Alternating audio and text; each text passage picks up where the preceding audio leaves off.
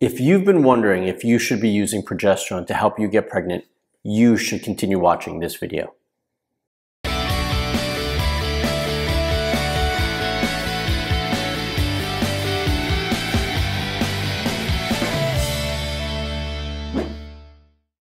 Hi, I'm Dr. Marc Sklar, the fertility expert, and welcome to Fertility TV, your YouTube channel dedicated to empowering your fertility.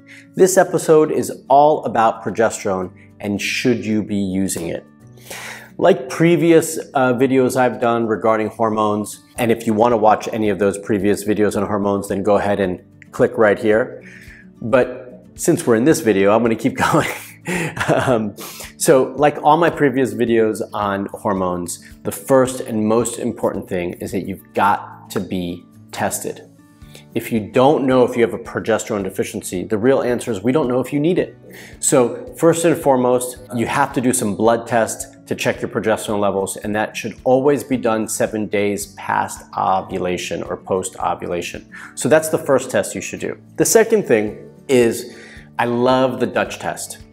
I've talked about it before. If you followed me for any length of time, you know how much I love it and how much I rely on it for my patients. Well, this is no different.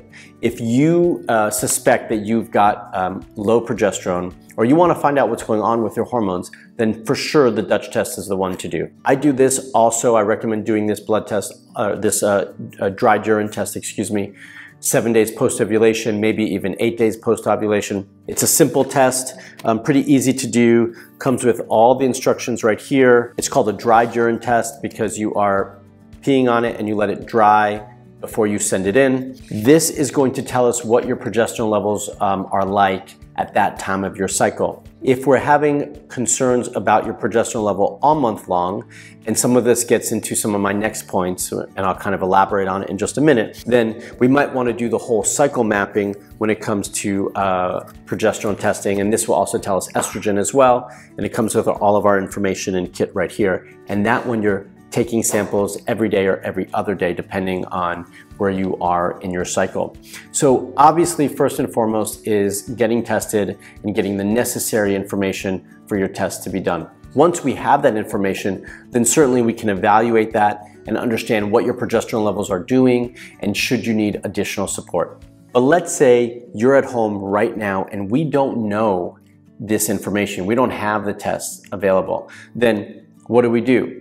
Some of you might be thinking, which is my second point, some of you might be thinking is that you've got a luteal phase defect. Your luteal phase, the phase of your cycle after ovulation, is not long enough.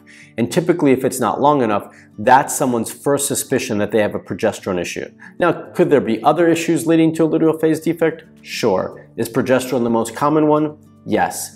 So, does that mean you don't have to do testing? No, you should still do testing to find out for sure. But luteal phase defect can be a sign that you've got progesterone deficiency. Number 3, if you're doing basal body temperature charting, that could be a clue as to if you need progesterone or not. So if we're tracking your basal temperatures and we see that your temperatures drop too early, they don't rise sufficiently enough, or the length of your cycle is too short, again, those might be indicators that you might have not enough progesterone, and that would be a reason to order one of these tests, okay? And number 4, if you have recurrent pregnancy loss, then that for sure is a reason to try out progesterone. I'm not saying you don't get tested, you do get tested, but that is something I rely on with my patients if they have a history of miscarriage, because it's a simple thing to add in to hopefully yield the results that we're looking for. So those are the reasons why you might need progesterone. In the end, we all need testing to be done.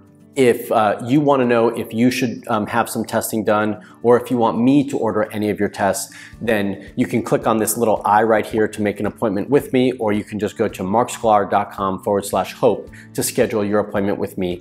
I'll evaluate your case, look at the whole picture, and decide which one of these tests or blood work or what tests you might need, and we can get that taken care of. If you're at home and you want to learn a little bit more about your fertility and get a better understanding for your hormones and what could be affecting your fertility, then evaluate your fertility through my wheel or take your fertility score with the fertility wheel that I offer. And you can do that by clicking on this eye icon right here that can give you that information and that link to help you get started with that as well.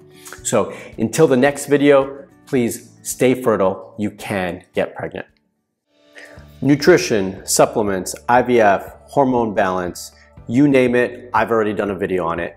You can find it all right here.